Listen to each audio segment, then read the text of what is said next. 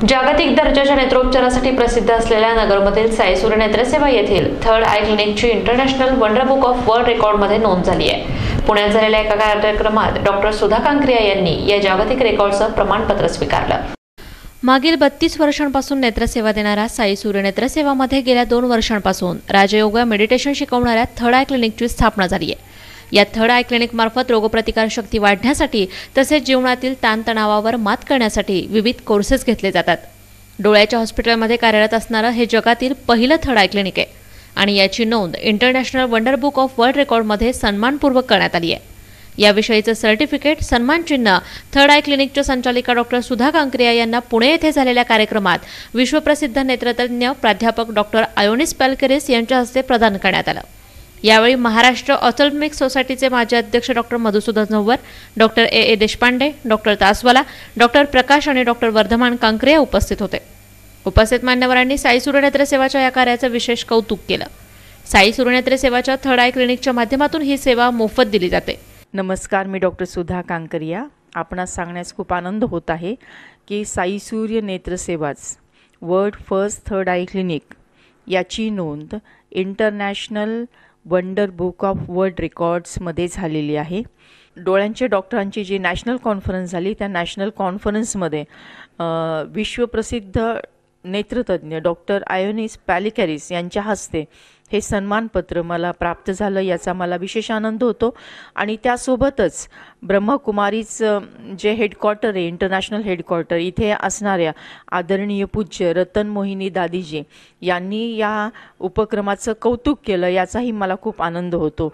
म्हणजे एक दिग्गज की जे सायंटिस्ट आहेत, नेत्रतज्ञ आहेत, त्यांच्याकडून कौतुकाची थाप मिळालेली आहे। आणि जे आध्यात्मिक क्षेत्राच्या उंचीवर आहेत त्या आदरणीय रतन मोहिनी दादीजी यांनी पण कौतुक केलेलं आहे।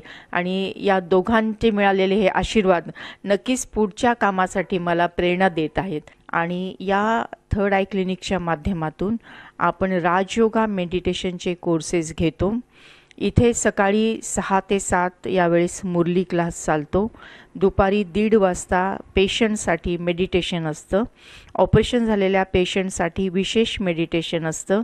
त्यानंतर सर्वसामान्य नागरिकांसाठी इथे राजयोगा मेडिटेशनचे कोर्सेस सातत्याने चाललेले असतात।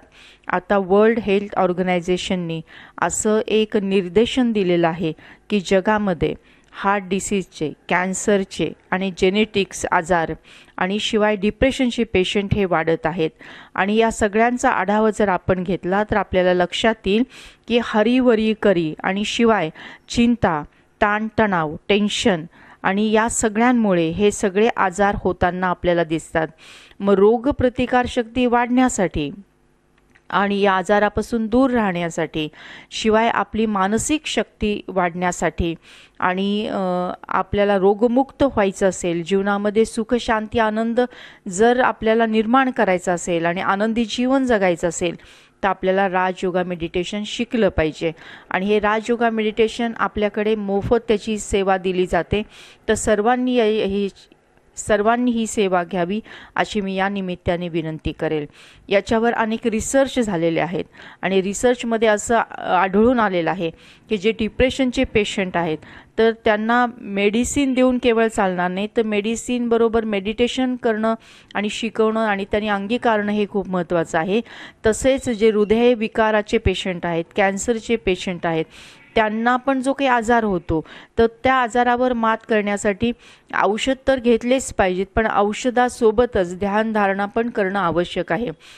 आणि मेडिसिन आणि मेडिटेशन जेव्हा हे सोबत चालतात तेव्हा आपलं आयुष्य निरोगी आणि आनंदी राहू शकतं।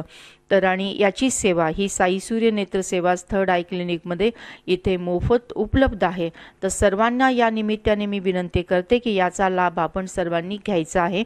आणि त्यासोबतच आता येणाऱ्या 21 मार्च 2018 ते 28 मार्च 2018 या कालावधीमध्ये 7 दिवसाचा राजयोगा मेडिटेशन कोर्स सकाळी 6:30 ते 8 या दरम्यानमध्ये साईसूर्य नेत्रसेवा माणिक चौक इथे होत आहे। त्याची नावनोंदणीसाठी आपल्याला फोन नंबर घ्यायचा आहे 9850887838 9850887838। इथे नावनोंदणी करायची आहे आणि हा कोर्स पूर्णतः मोफत आहे. सेवेचा लाभ घेण्यासाठी इच्छुकांनी 9850887838 या मोबाईल क्रमांकावर संपर्क साधण्याचं आवाहन करण्यात आलंय. महानगर न्यूज डेस्क, महानगर न्यूज ब्युरो, अहमदनगर.